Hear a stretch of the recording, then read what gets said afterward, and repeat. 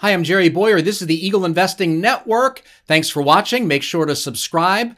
Let's talk about inflation, which is a hot topic because inflation is hot.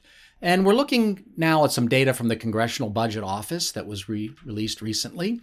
And they've got some past inflation data, and they've got some forecasts about inflation. So up, down is inflation as a percent. Higher is more inflation, lower is less inflation. By the way, it's almost never zero, at least like for a year. These are annual projections. So we seem to have a policy of always having inflation. So we have two numbers here. One is regular inflation.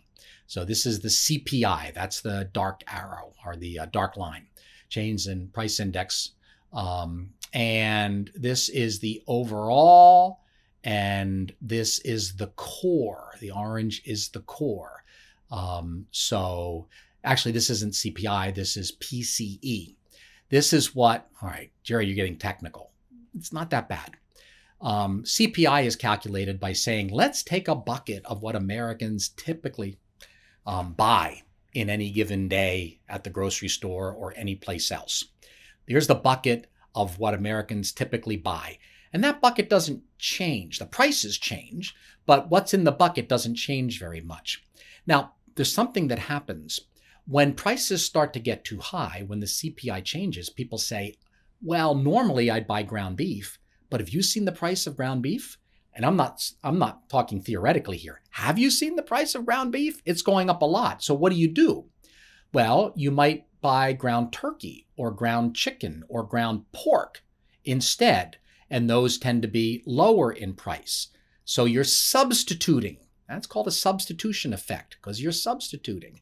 Well, what happens is if you switch from ground beef to ground chicken, CPI recognizes the increase in the price of ground beef.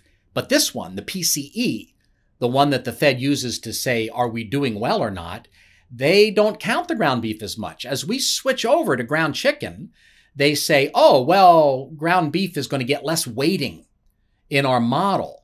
So they're acting as if you're just switching not because of inflation. They're counting that not as inflation. You just suddenly have a hankering for ground chicken. And what we see in this data, and let's take a look, is in general, the core, which takes energy and food out, is lower than the other one. But I can tell you, we don't have the data in front of you here, but this, the one that the Fed uses to say, are we passing or failing, tends to be lower than the CPI, which is the one that we're used to.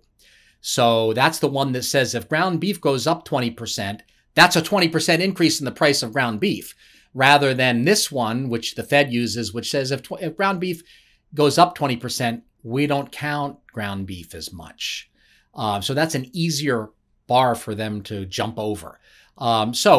Either way, so this is how they're measuring themselves. And they're assuming here that inflation is going to be about 2% for the foreseeable future. Do you believe that? I don't believe it.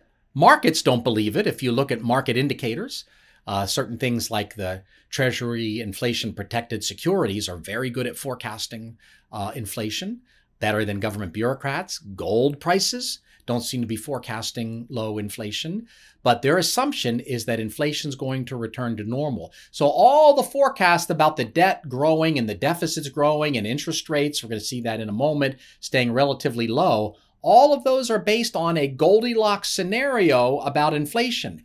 But if the Goldilocks scenario is wrong, things are worse than the projections and the forecast that we've been looking at.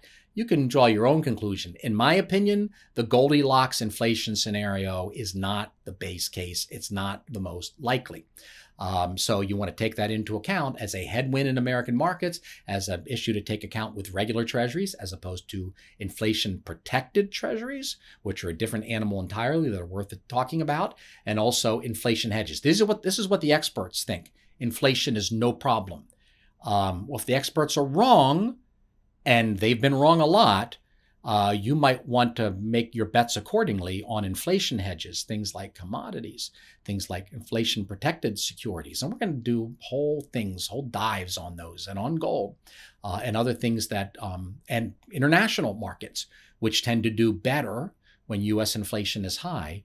There are places to hide from inflation. They're not perfect, but if there's an inflationary outlook, let me say the government is out of touch with reality. Does that surprise you? I'm Jerry Bowyer. This is the Eagle Investing Network. Thank you for joining us. Make sure to subscribe and join us next time.